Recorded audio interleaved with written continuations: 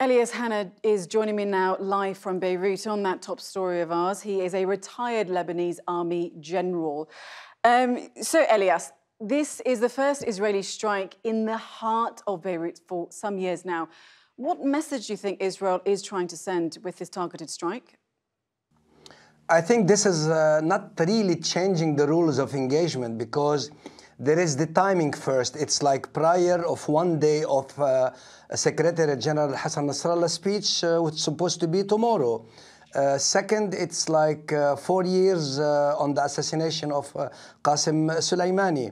And the place is very important. It's the stronghold, the center of gravity of Hezbollah, which is considered as major security breach. And moreover, it's the context that we are talking about. It's about the war in Gaza, and Israel, Hezbollah is participating in the southern Lebanon against Israel. And moreover, we have to remember that Yoav Gallant have said once that we are fighting on 7 fronts. And Benjamin Netanyahu also gave instruction to Hamas to really assassinate and target all the Hamas's leaders. So it is not really the breach of the rules of engagement. It is within this bigger context. Okay, so let's pick up then what you say about context then. I mean, who is Israel then sending a message to? Is it to Hamas, Hezbollah, or is it to both of them? It's to everybody, maybe to the Iranian at the same time. As I said earlier, Yoav Gallant has said that they really declared that we are fighting the war on 7 fronts. So maybe the Israelis now is really reversing the Iranian concepts, the unity of arenas, and then targeting Syria as usual, and maybe Lebanon, in the heart of Lebanon, in the heart of the stronghold of Hezbollah.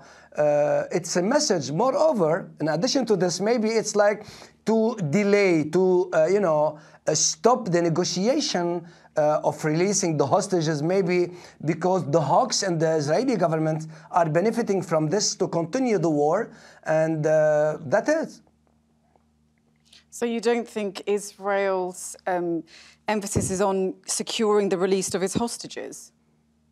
Not really now, because releasing the hostages necessitates to achieve something on the Gaza front. So far, they are in the 3rd phase, the low-intensity conflict, and they are withdrawing, redeploying, releasing the reserve, and maybe they are really trying to shift the war from the Lebanese border into the heart, and maybe to send some messages to the Lebanese government, which is not really in place, because Lebanon is highly vulnerable to such security breach, Now, you mentioned rules of engagement. Is this a sign of Israel expanding its military operation, or do you think it is a one-off strike to send this message? It's a lot of messages to Hamas, maybe to Qatar at the same time, and to the Lebanese, the Iranian, and everybody. I think that the rules of engagement are like changing every day in a way. It's like the rule of engagement, it's like a deviation. It's like a parallel rules of engagement, assassinating or targeting the Hamas's leader, but at the same time waging a war on the Lebanese front. However, the escalation won't go far. Why? Because Hezbollah is really waging a war in controlled rules of engagement on the Lebanese border. Strategically, he has the liberty of action, but geostrategically or geopolitically, let's say, it's the Iranian who decides and the American. Okay, Elias Hanna, retired Lebanese army general. We will leave it there, but thank you so much for your analysis on our program tonight. Thank you so much.